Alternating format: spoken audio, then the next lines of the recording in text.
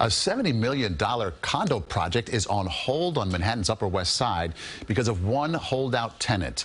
Najat Asso is the final tenant to refuse to leave his home. His one-bedroom apartment comes with a deck, and the rent is $3,300 a month. The landlord tells Inside Edition the occupancy is illegal and that the tenant has been offered $30,000 to leave. That sounds like a pretty generous offer.